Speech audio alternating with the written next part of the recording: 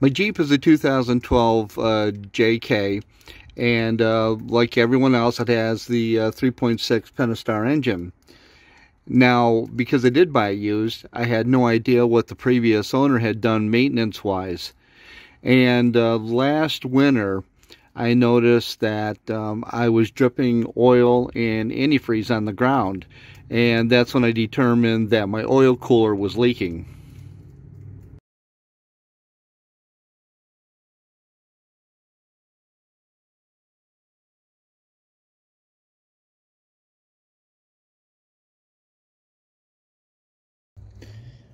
And here's the telltale signs of that leaking oil cooler. You're going to leak oil and antifreeze all over your driveway.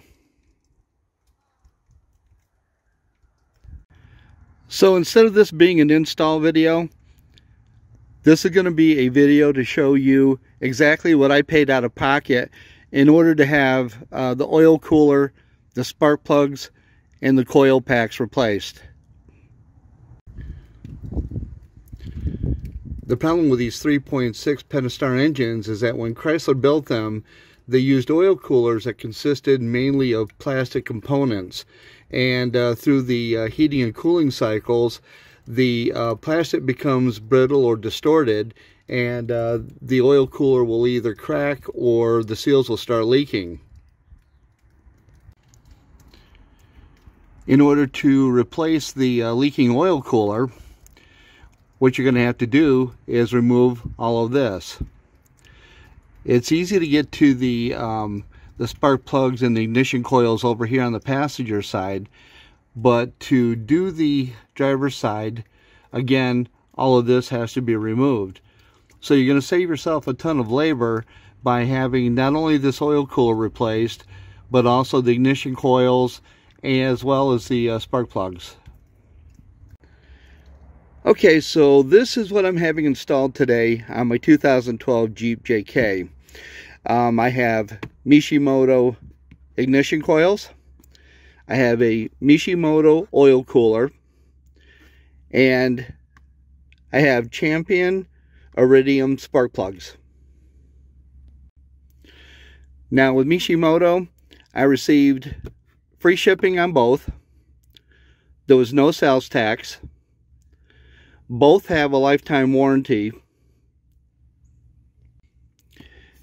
The ignition coils, they meet or exceed Jeep performance specs, and they also feature a pre-lubricated boot that's pre-lubricated with dielectric grease.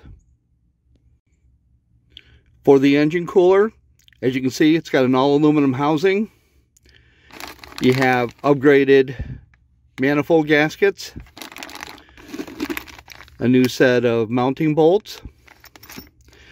Not to mention that the unit also includes the sensors, and if I can get this out, new oil seals.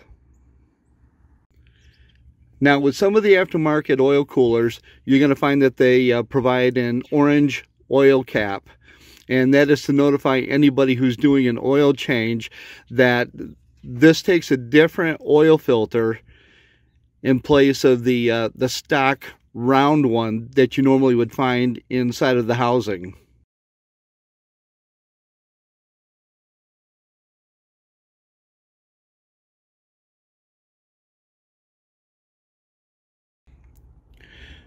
Now, as a disclaimer, I am not affiliated with Mishimoto or Champion or Napa, which is where I got the spark plugs.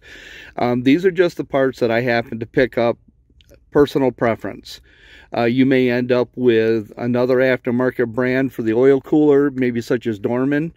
And the prices are going to go from lower than this to more expensive than this, depending on what you get and where you get it.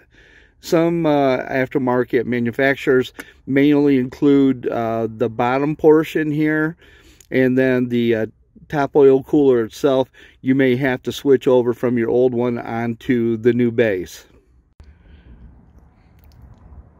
Obviously, it's totally up to you what brand you put into your vehicle or how much you want to pay for your parts. this is just what I have chosen to do.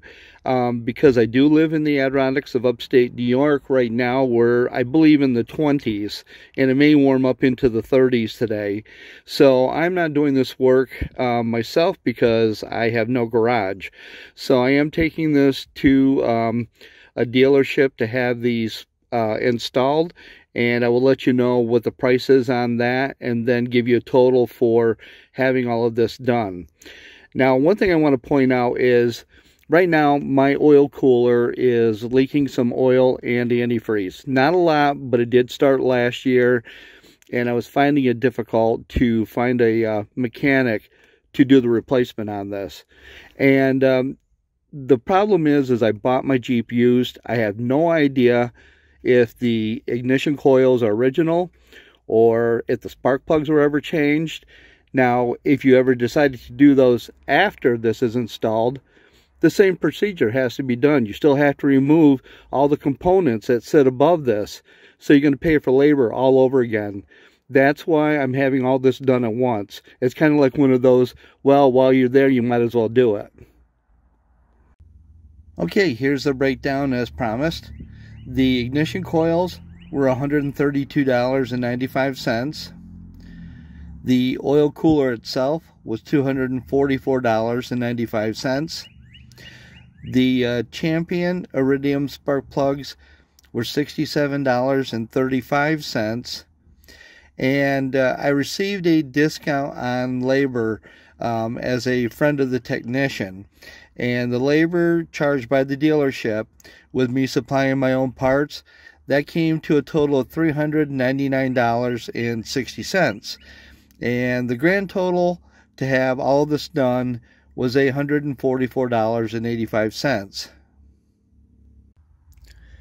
The dealership service advisor asked me if I wanted any of my old parts back, and I said that I would take the ignition coils. The technician said that they were still good, nothing wrong with those. I asked about the condition of the oil cooler, and he said it was spewing oil all over the place.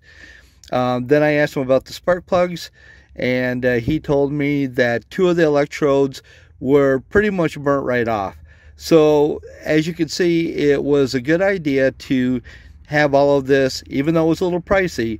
It was a good idea to have all this replaced at one time. I saved a ton of labor from having to have a mechanic go back in, tear all that apart again just to replace those parts. If you like this video, please give a thumbs up. Even better yet, please hit that subscribe button. Thanks for watching.